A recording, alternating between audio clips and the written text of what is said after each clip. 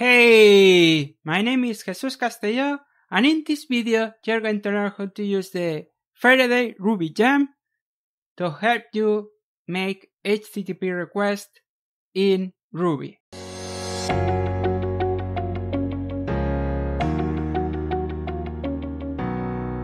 First thing you need to do is to install the Faraday Gem.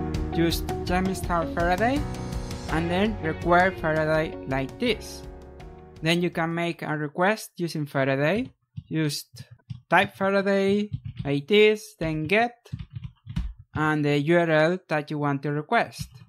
http example.com, and this will return a response object, so we can save that in a variable and print it. So there we go, we get our response object as you can see there. And there are a lot of things going on in here, but there are a few methods that you can use to get information from this response object. Let's take a look. The first method that you need to know is the status method. With a status method, you get the status code from the response. What is this? This response code tells you whether the request was successful or not. So 200 is okay, means okay or success. So it's working in this case, but if we try a different URL that doesn't exist, we get the 404 not found code. So that means that this resource, this page, doesn't exist. And that's how you can check using the status method. Now, another method that's very interesting and useful is the headers method. And the headers method returns this hash, and we know it's a hash because it has these curly brackets, and it has the response headers from the server. And it has a lot of useful information, like for example, we get the content length. This how many bytes are coming back from the server. We get the content type. This is the type of content that is being sent to you from the server. And in this case, you can see we get HTML. This could also be JSON, JavaScript, an image, many other things. And you could check this header to know what kind of data you are working with, right? Now we have also the date. This is the server's date. And we have some caching headers. So for example, expires.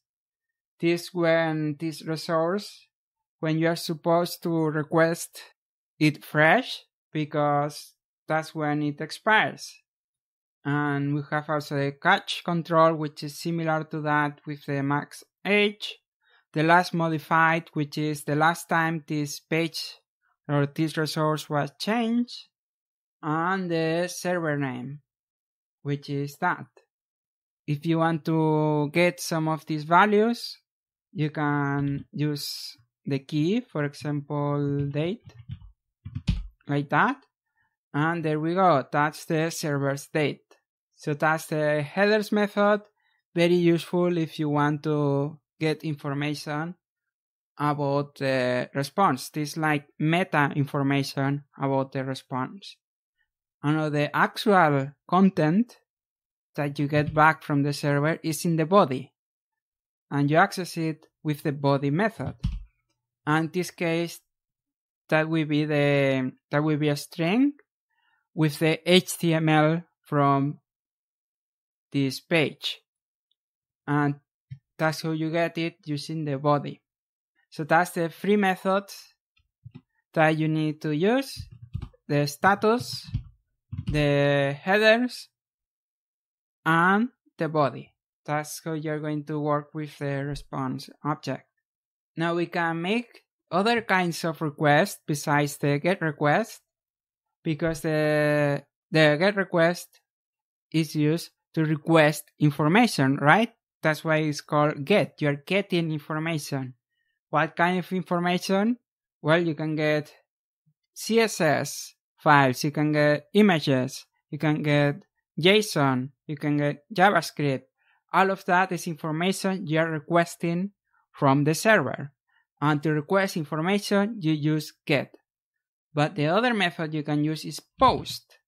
Post allows you to submit information to the server, so you're sending information. What would you use this for?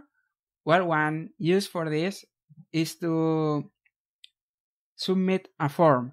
So for example, you can have a login form, and the way you submit the username and password is using a post request.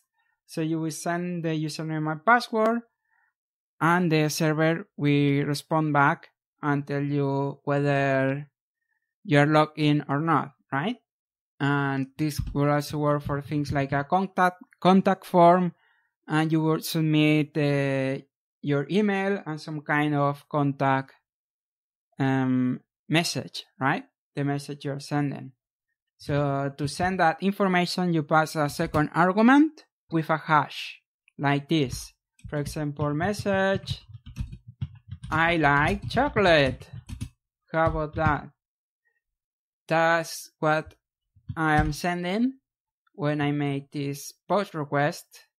I'm sending this message to this page. So that's a post request. Remember, get is receiving, requesting information. Post is sending, submitting information like forms. Now, one of the great things about Faraday is that it's very configurable. You can change how it works. Let me show you what I mean with an example.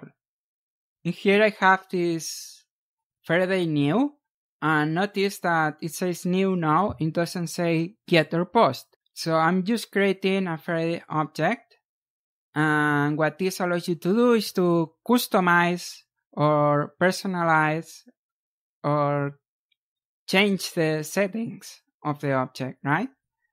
So the way you do that is by passing this block, and this block yields f, and f is the Faraday object you're creating. So it's yielding itself. And what's happening here is this is where you make these settings change.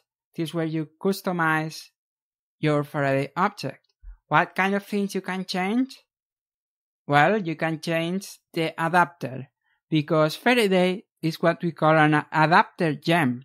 So it's adapting other gems, and what that really means that it's a wrapper around other gems. For example, the default is the net HTTP library, because this is the built-in Ruby library for making HTTP requests.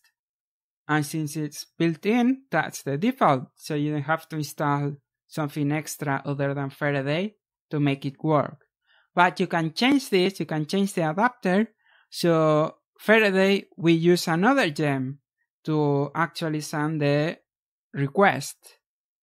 And one of the supported gems is typhoeos, like that. So you will need to install the gem besides Faraday. What's going to happen now is that Faraday, instead of using the built-in net HTTP client, is going to use this. And typhoeos is supposed to be faster because it's built as a C extension. So it's using C code, C-level libraries to make the request. And that's going to be more efficient. It's going to be faster. The good thing is that you don't need to change anything else to do this change, right? You could be using Faraday in your application, and you decide to change the adapter. You only have to make the change and nothing else. So that's a nice thing about Faraday.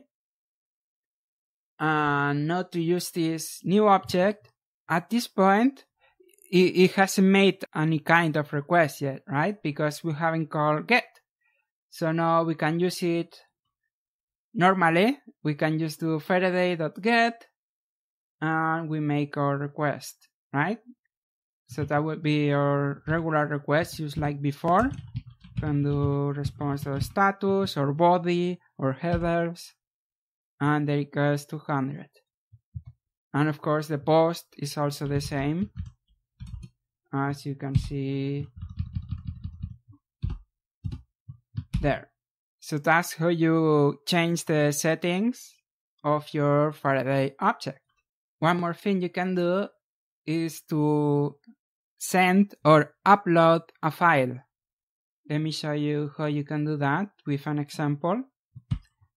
Here's the example. We have this Faraday block, and the only thing I added is this multipart. This allows you to send a file in combination with this thing right here. So this part is reading the file and preparing the file for upload, for sending, and the file is this file. This is the file name, and this is the file type. So if you have this extension, you will need this file type. If you have another, like a PNG, you will have to change this. And this the URL where you want to send the file. So for example, it could be http example.com/profile, something like that. And if this page is accepting file uploads, then it will take your file and save it. So that's how you do that. So that's the Faraday Gem.